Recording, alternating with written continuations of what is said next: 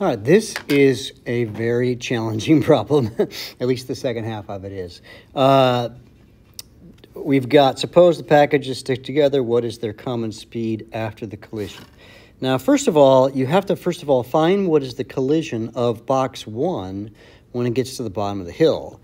And so you can just do mgh equals 1/2 mv squared, and so the masses won't matter, right? And then you can solve for the velocity, but that's going to be the velocity of box 1 right before the collision.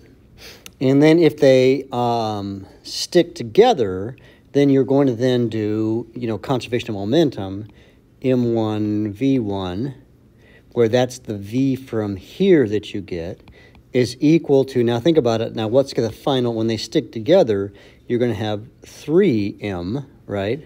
And I assume they weigh 1 kilogram, right? Times v final. So you know what v1 is, again, after you don't know it until you do this, and then you can find the final velocity, the common speed, as they say, after the collision.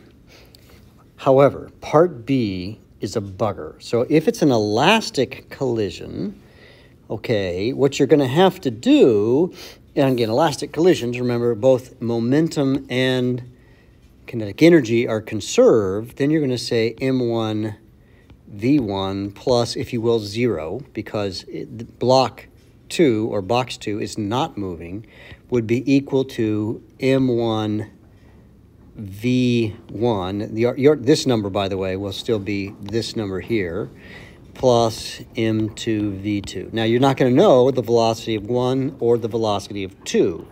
You're going to have to do a second equation, because in an elastic collision, the kinetic energy is also conserved.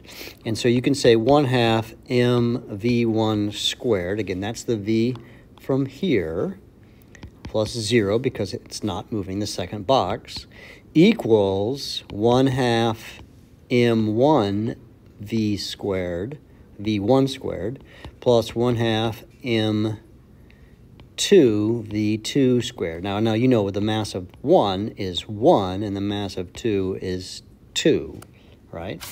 And so what you're going to do is you're going to then set these into Desmos, right? And with Desmos, you will be able to find v1 and v2. So when I did this, it's important to note that v1 is a negative answer, meaning the box is going to bounce back to the left. But that's not the question. The question is, how far up the ramp will it go? So once you know the velocity 1, which is a negative number because it's going to the left, you can say that the 1/2 mv squared equals mgh. How high? Because the question asks, to what height does the package rebound?